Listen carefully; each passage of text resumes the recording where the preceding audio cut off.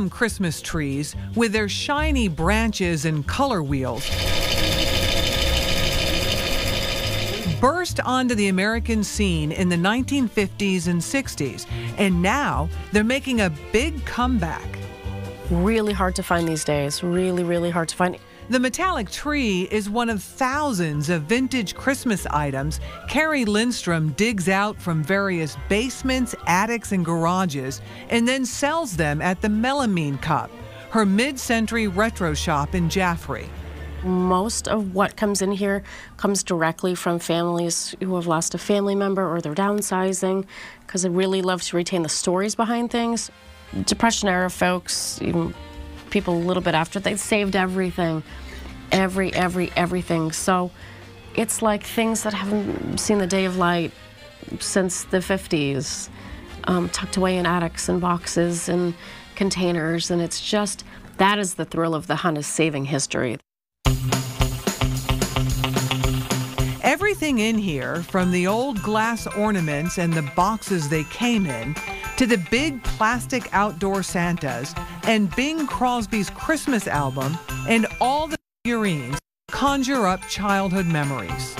It means so many things to so many people, and I try to save the strangest things that normally would have been tossed away. The tackier, the better.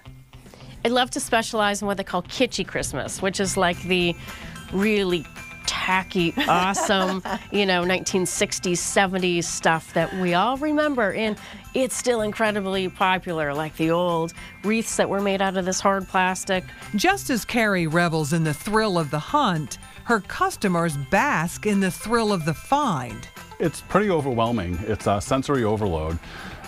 There's stuff everywhere, from the ceiling, on every corner. It's great. It's kind of like childhood memories are just everywhere here. So it's fun. It's a lot of fun. Tony Mercadante drove an hour and a half to shop here, a chance to relive his childhood. I like a lot of the retro stuff that reminds me of things I would have seen in school or when I was a kid. Like the choir boy candles, popular in the 60s. These are original, and they're only 50 cents here. You'll find plenty of bargains, including these ornaments that date back to the 1940s. Yep. And these go for, how much? So these ones in this bowl are going for $1 each, which is an incredible bargain. A lot, other places and people will mark them up, to even $10 an ornament. But I always try to look at things as, what would I pay for that?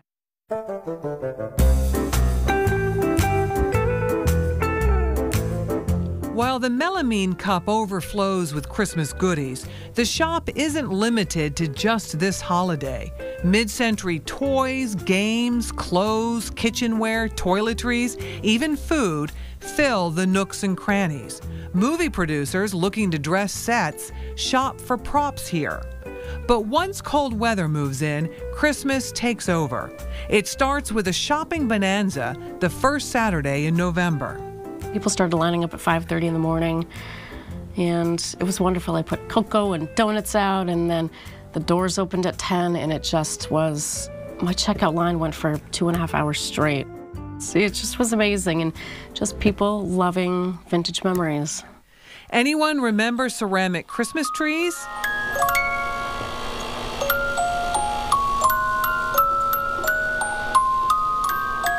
Everybody's grandparents or parents painted them in ceramics class, and they are all the rage. Of course, they're being reproduced now, but getting an original one from the 60s or 70s that was made by somebody in ceramics class. That's a hot item right now? Huge, yeah, because they're so nostalgic. Back then, it was fashionable to accessorize your Christmas lights. These are all things from vintage Christmas lights. You would put them on top of your little tiny Christmas lights, and you could choose your colors, and this to me feels like Christmas heaven. Somehow, the more kitschy, the more endearing. Wait, what is this? Oh my gosh. Yes. Oh, I love this. I love this. No, seriously. So this is fake snow, but this is really old. I would say this is 60s. Actually got it from the original people, never been used. It's one of a handful of items Carrie won't part with. Some things here you don't want to sell. Some things just have to live here because it's part of the ambiance, you know. And so, like, I pull this out at Christmas every year, and it's just awesome. Manufacturers are capitalizing on the nostalgia trend, making reproductions, but Carrie says it's not the same. Every single thing that is in here, they're already reproducing. But it's not as valuable because it's not authentic, right? No. It doesn't have the story behind it. No, and it's not as well made. Carrie is selling memories more than anything else, reminders of a time long ago. What was old once again becomes new.